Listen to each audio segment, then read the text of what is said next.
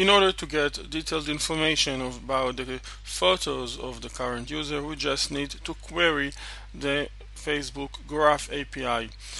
We do so by calling the API function on the Facebook object we use in our project and passing over the string /me/photos. In addition, make sure the user has granted his permission for getting information about his photos.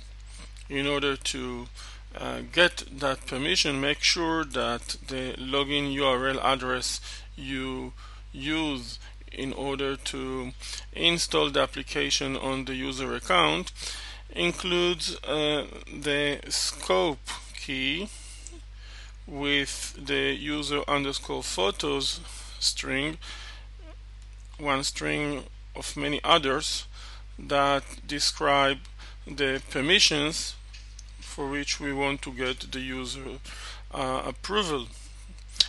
Scope is the key, and a long string with all permissions with comma separated between each and every one of them. Having this element in an array we pass over to the getLogin URL function will get us a URL address for installing the application and getting the required permissions. Here in this code sample, if I check that sample, then this is what I get. And if you look into the details, the values the array holds, then you can find that you actually get the exact URL address for getting each and every photo. Here is one example.